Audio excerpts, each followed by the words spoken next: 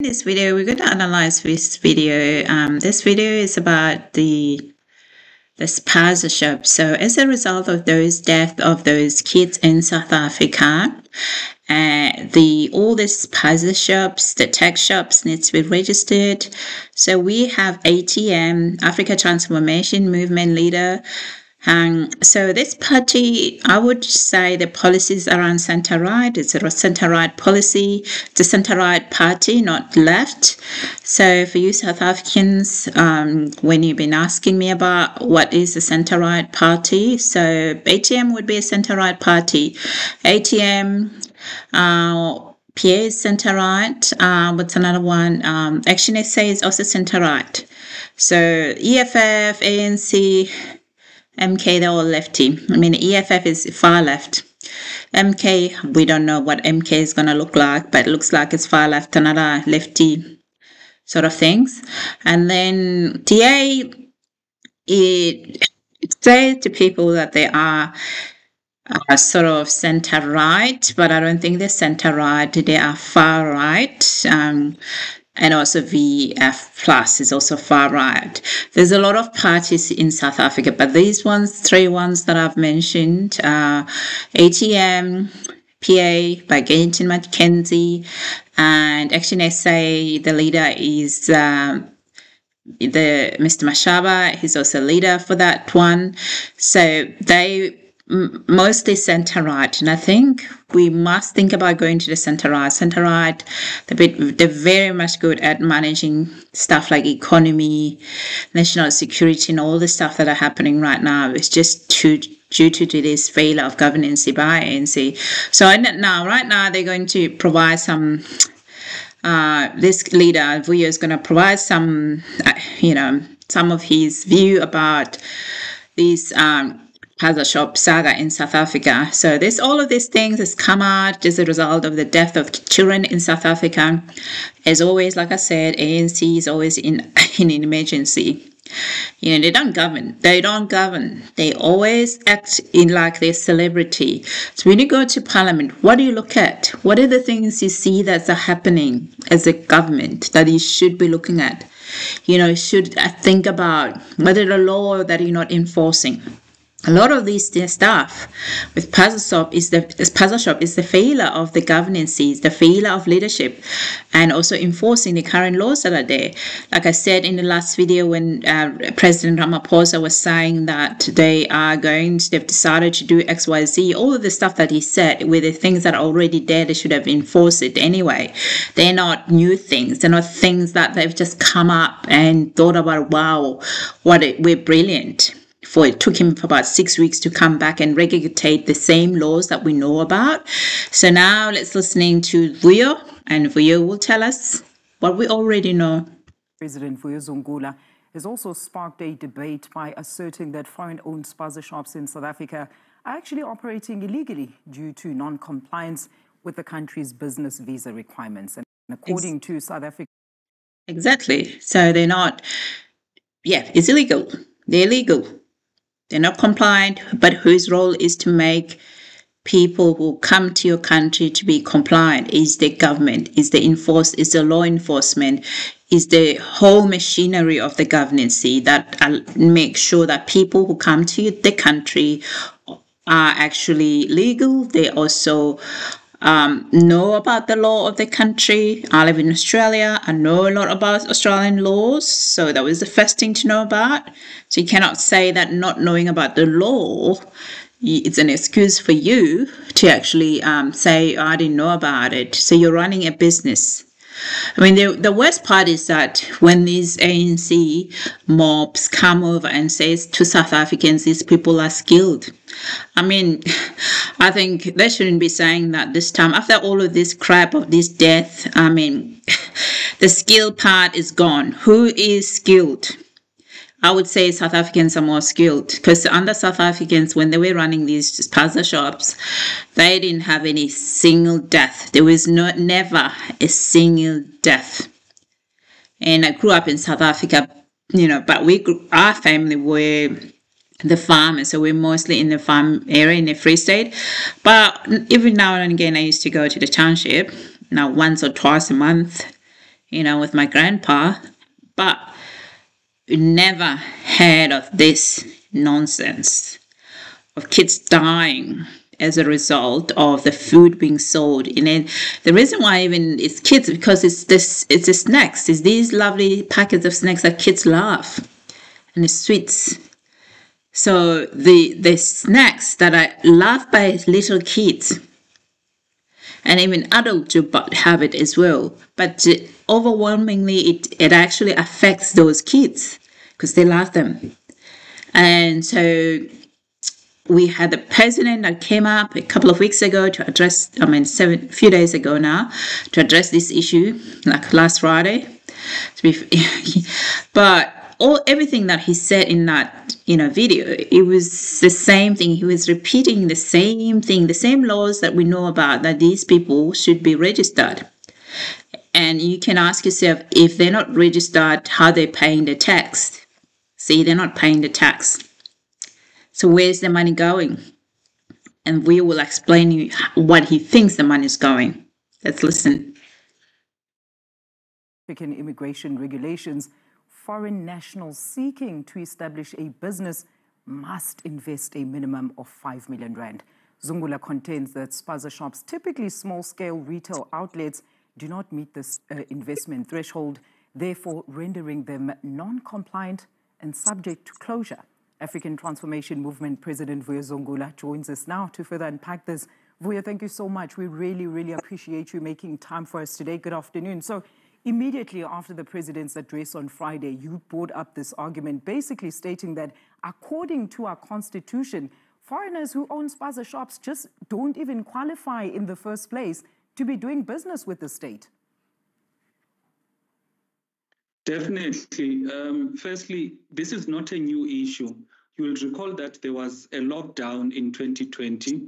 Minister Mchaveni spoke on behalf of government to say that all businesses, especially Spaza shop owners, when the economy reopens, they need to be compliant, they need to register with SARS, they need to make sure that they are compliant with all of the laws. That did not happen. You'll also recall that even the late Minister of Finance, Minister Tito. So SARS is equivalent to ATO. So how can these people run an actually good business and pay tax if they're not even registered with the SARS, with their tax office? Yeah. When at the time said, in the new economy, when the economy opens, Spaza shop owners must be registered and pay taxes. Now, the issue that we have as the ATM is that this is not a new thing. And even the Spaza shop owners, this 21 period is a grace period because in any case, any business owner in South Africa, for them to actually practice, they need to be compliant with the law. It cannot be that now the government is enforcing existing laws. They are going to complain and want more time, whereas there's no new laws that have been brought by the government. It's just a matter of enforcing existing laws that should have been complied with in the first place. And yeah. I mean, I was just looking at another video where all of these foreign nationals were complaining about they need more time. For what? These things, 21 days to produce your documents, your business registration, and to see that you're registered to pay tax. You have all the paperwork. Your business, it's a legal business. You're not involved with some kind of selling illicit goods.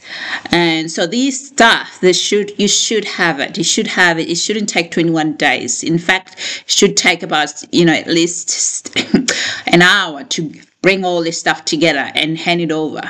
If you're really running a good business. 21 days, it's a long time. In my view, this would have been at least 72 hours.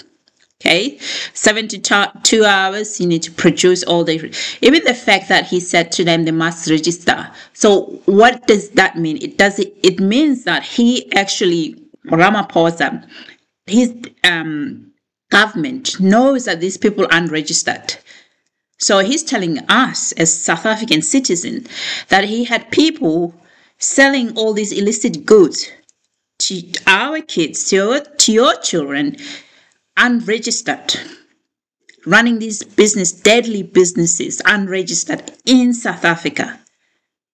How can somebody be running a business that's not registered?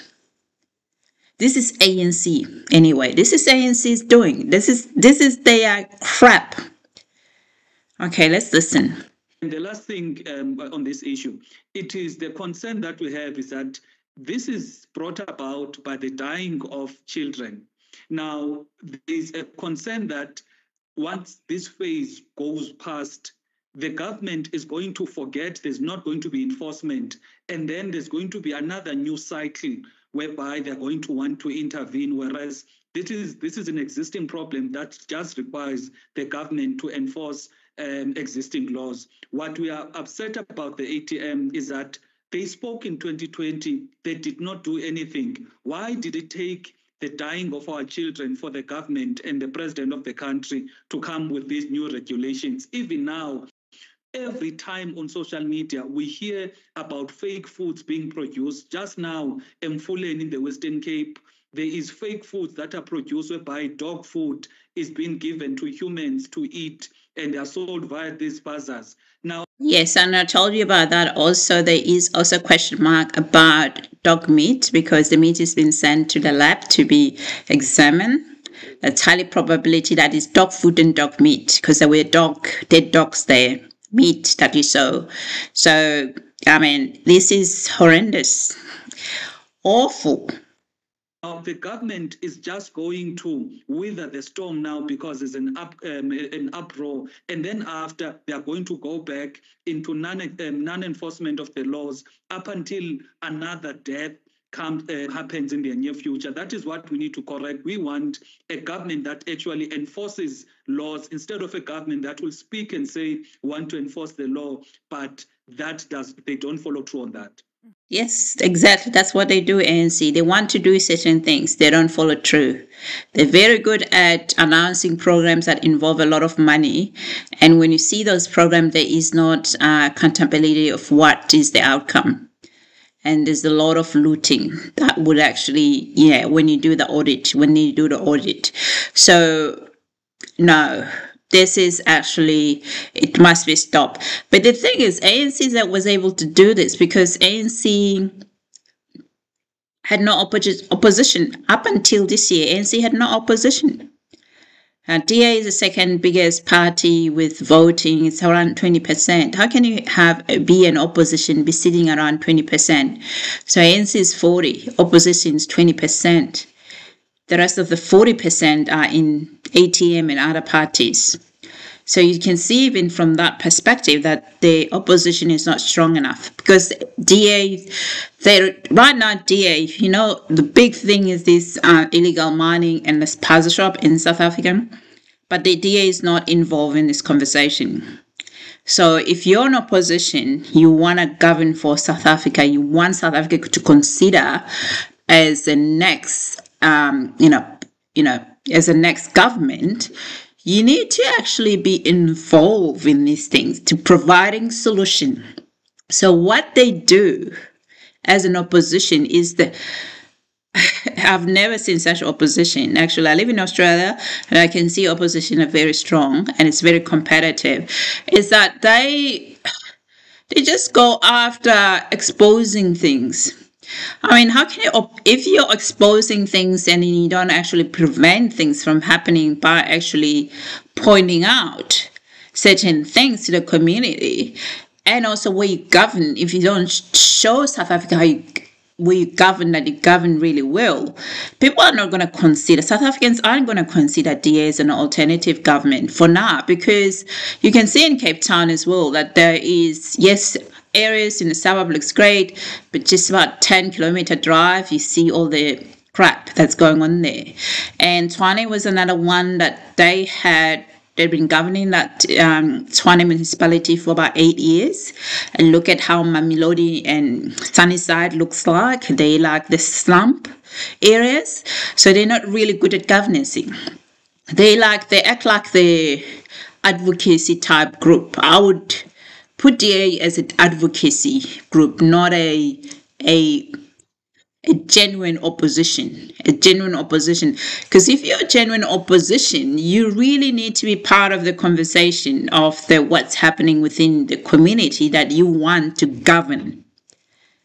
Okay, unless you're an advocacy group for a specific part of it, which is in their case for the business.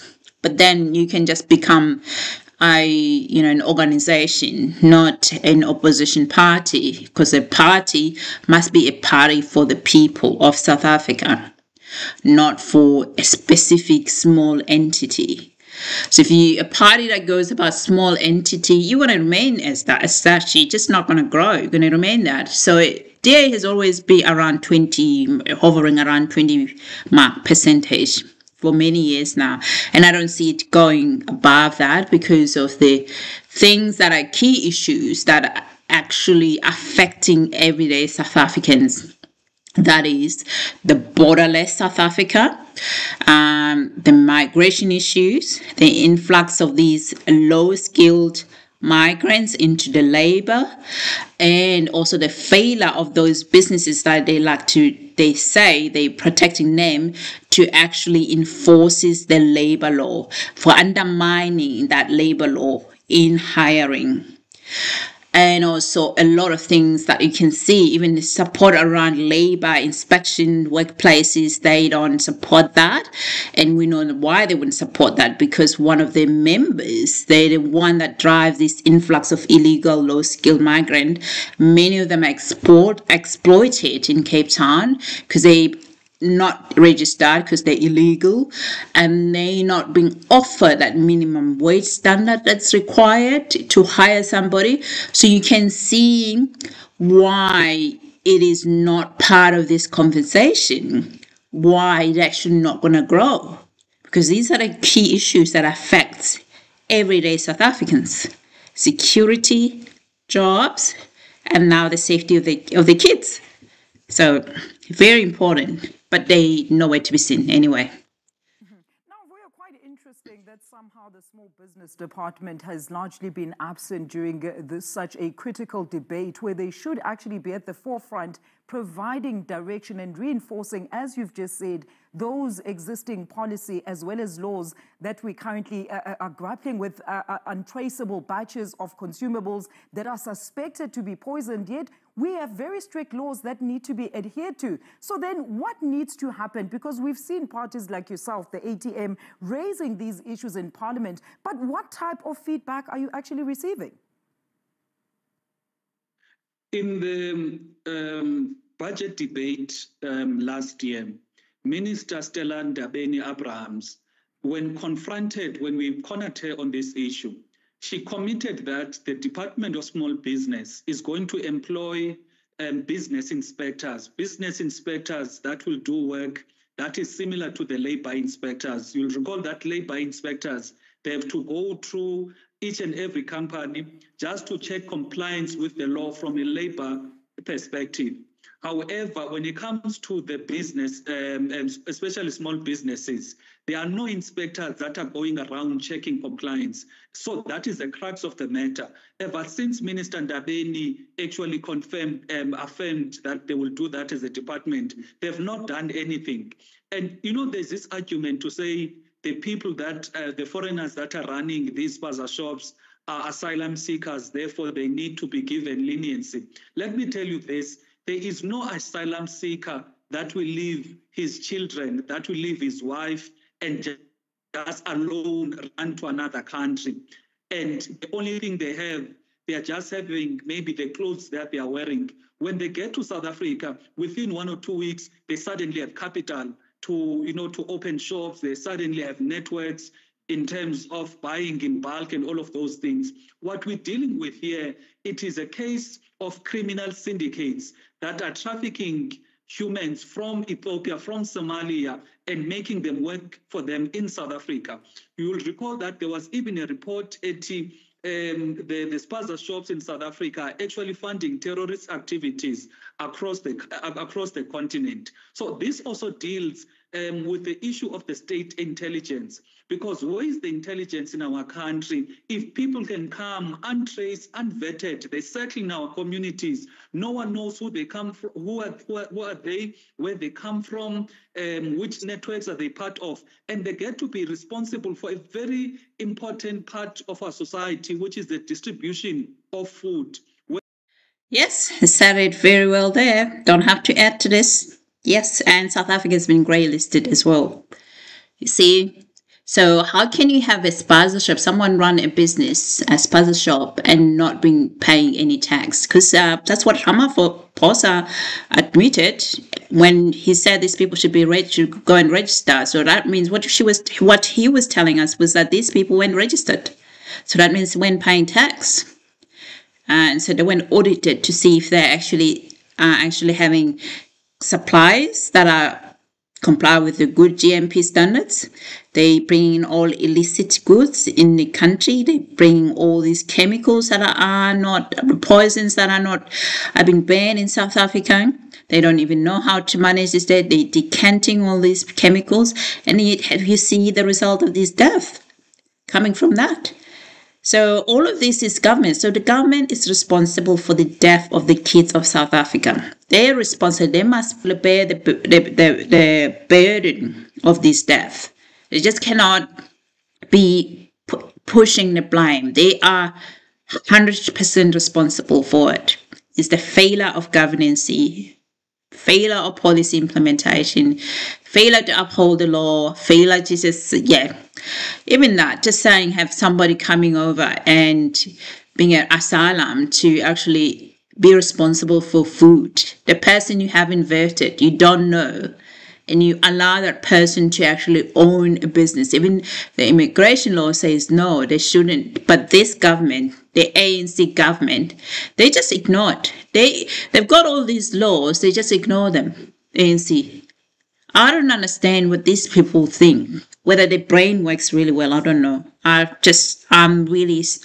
very embarrassed by the incompetent of it all. That is just, so embarrassed by it. When South Africa distribute this food like they're doing now, they sell fake products that end up killing our children. And even if we can look at the children that are dying now, what about the other long-term effects of people consuming expired foods, fake foods, and all of those things? So what we need here, we need all of these departments to actually take a responsibility in terms of ensuring the state intelligence must ensure that we do not have people that are unvetted, that are playing a critical role in our country. The small business must do their part to ensure that all businesses must work and operate in line with the laws. A very quick one, Vuyo. I mean, just to get back to your earlier point there when you said there was actually an uproar and that is why government actually acted. I mean, there were numerous calls before the president actually addressed the nation on this very issue. So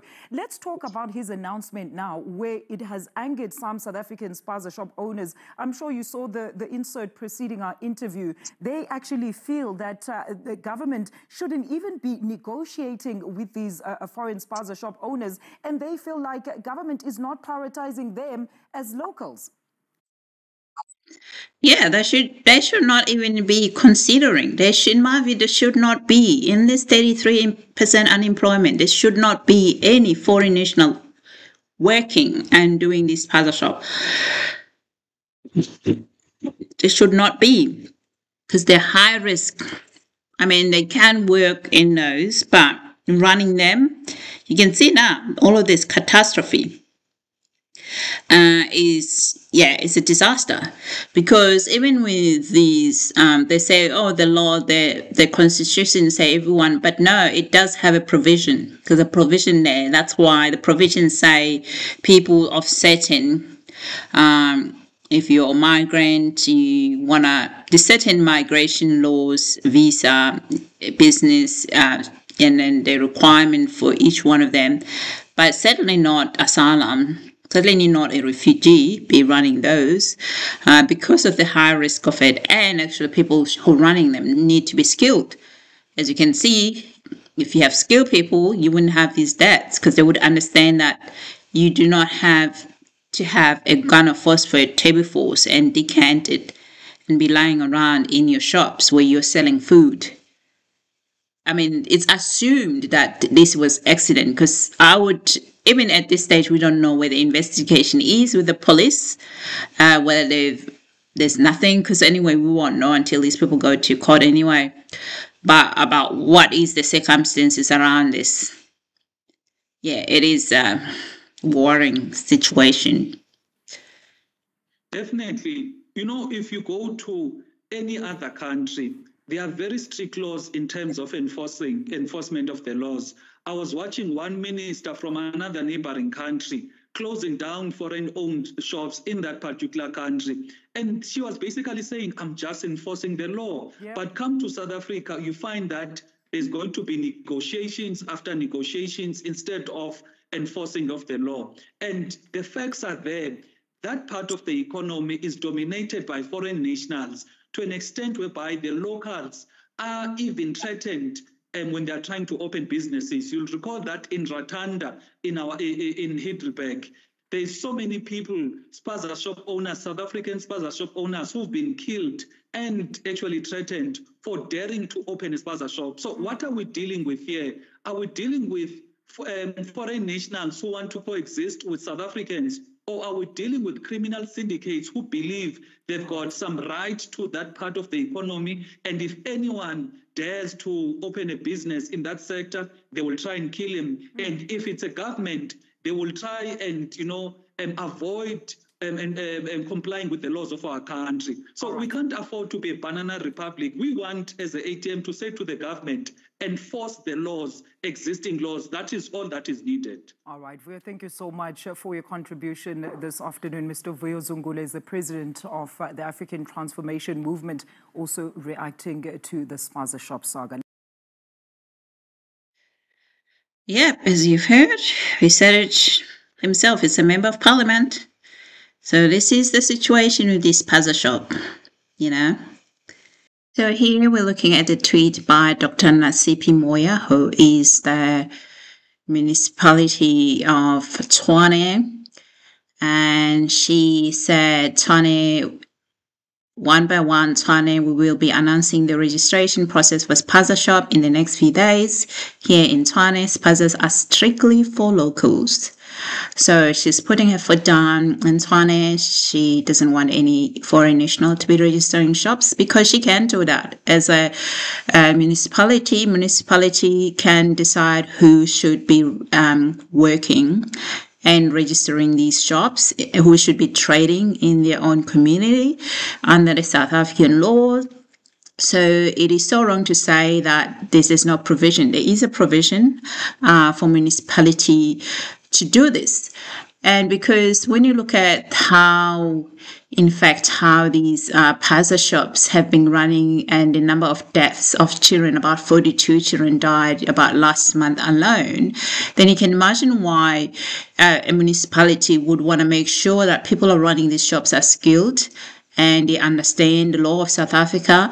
So they wouldn't want to have any asylum or refugees to be running this, because it takes a lot of works and to be monitoring first, to have people who are going to check these shops.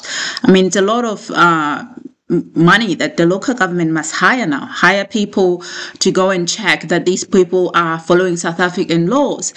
So that's a lot of money to hire people to do this, and he's spending a lot of money for that. So to reduce that as a government, you want to make sure you have to increase the standards of registration requirement. You move up the notch so that you have people who will be easy to read the English language and be able to understand the rules and can provide all the necessary paperwork that's required.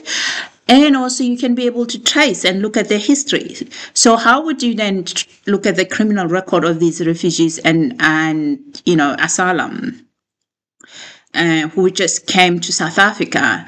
It is really hard for the government. Many of them, we know that as a result of this dodgy home affairs, they don't even have correct paper, and they shouldn't even have the refugee status or asylum in South Africa because of the countries they come from.